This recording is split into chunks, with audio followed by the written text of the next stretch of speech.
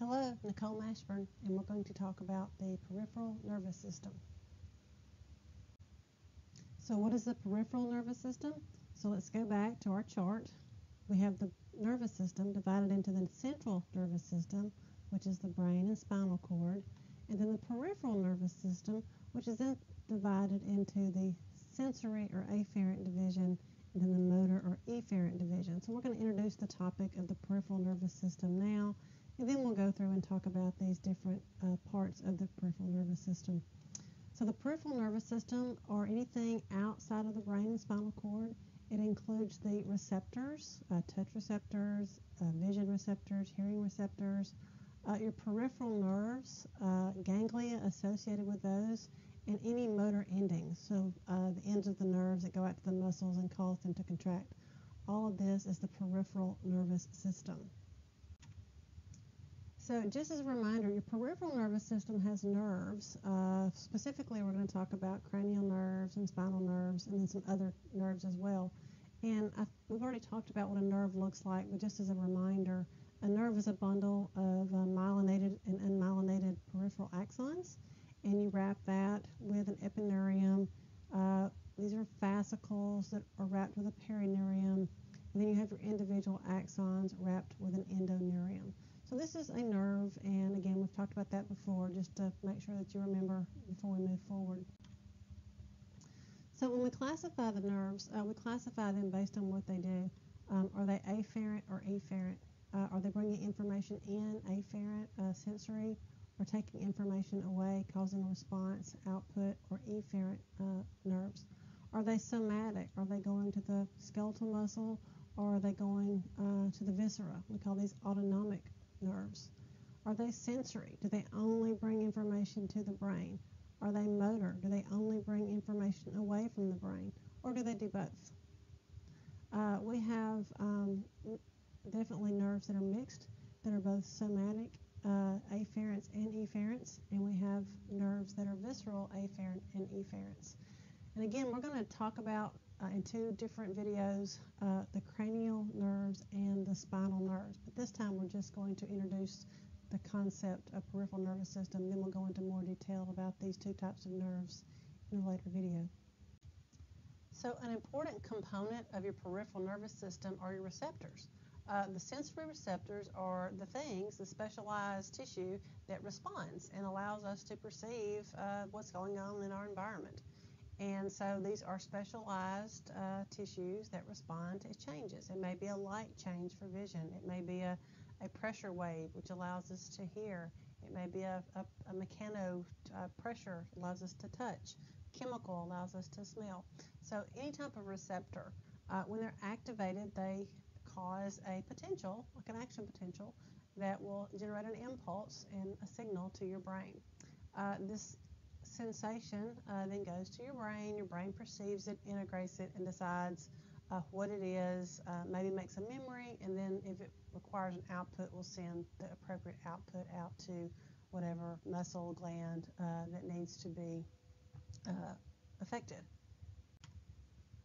So when we talk about these receptors, we talk about them based on the type of stimulus that they recognize. So the first ones are your mechanoreceptors, and these are things that respond to touch and pressure, vibration, stretch, itch. So these are simple, they are just, when you touch these receptors, they fire. You have thermoreceptors that are sensitive to changes in temperature. You have photoreceptors that respond to light. These are in your retina of your eye. You have chemoreceptors that respond to changes in chemicals. Smell is a chemoreceptor. Taste is a chemoreceptor. There's receptors in your body that respond to changes in blood pH or blood chemistry. You have nociceptors, and these are pain receptors.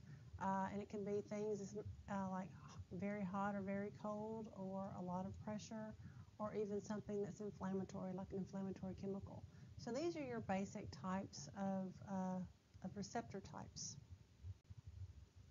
You can also classify them based on where they are, the location. So you have exteroreceptors, which are things that respond to things occurring outside the body. So for example, skin receptors, touch, pressure, pain, temperature. All these they're superficial, and they respond to changes that's going on outside of our body. We have enteral receptors, and they respond to changes inside of our body. These are things like the chemical changes in our body. When your muscles are stretching, your tissues are stretching, and you get internal temperature when your core temperature is going up. Then you have proprioceptors, which respond to changes in position.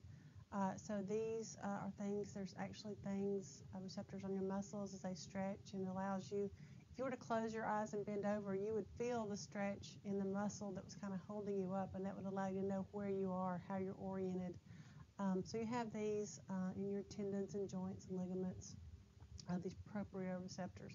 So again, if you were to close your eyes and bend over, you would feel which position you're in based on these receptors firing in your bones and tendons and muscles and ligaments.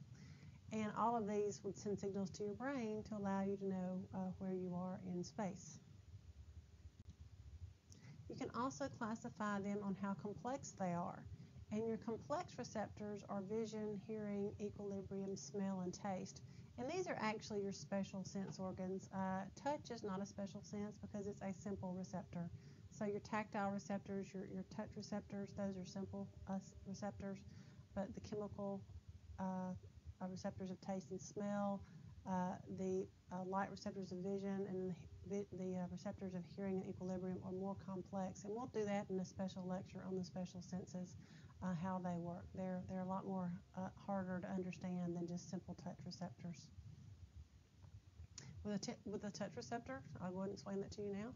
So here's a receptor, and when you touch it, when you apply pressure, a mechanoreceptor, that causes it to fire. So it's pretty simple.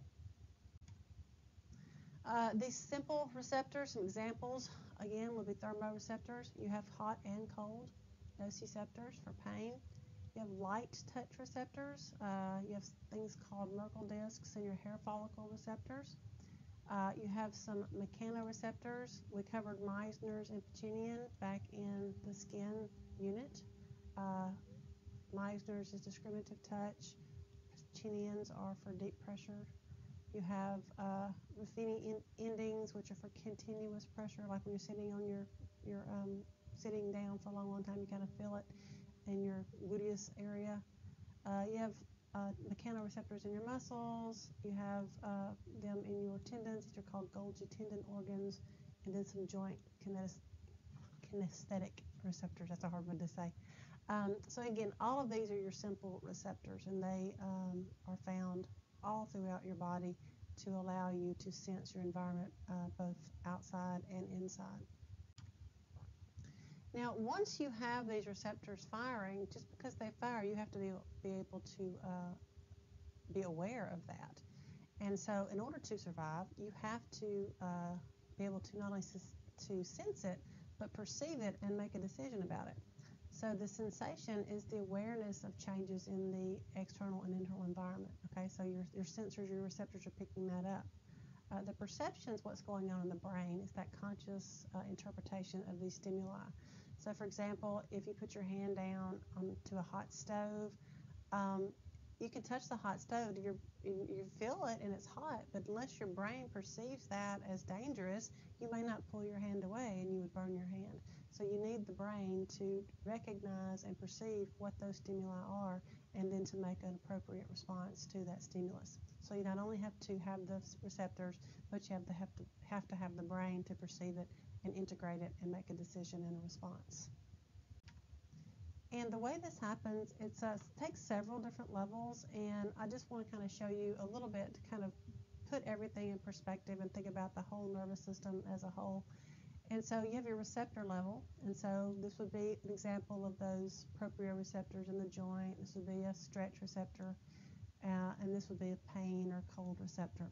So this information will go from the skin or the muscle or the joint through the spinal column, through the spinal cord. And then, remember I told you the thalamus was your post office, your sorting center? Well, this information will come up. The thalamus will then sort it to where it needs to go, and it will go to the correct area of the brain so that the brain can then perceive it and sense it as a perception and then make a response if needed. So just kind of a visual of how this is actually working from sensation to perception, going from the receptor through the thalamus and up to the cerebral cortex.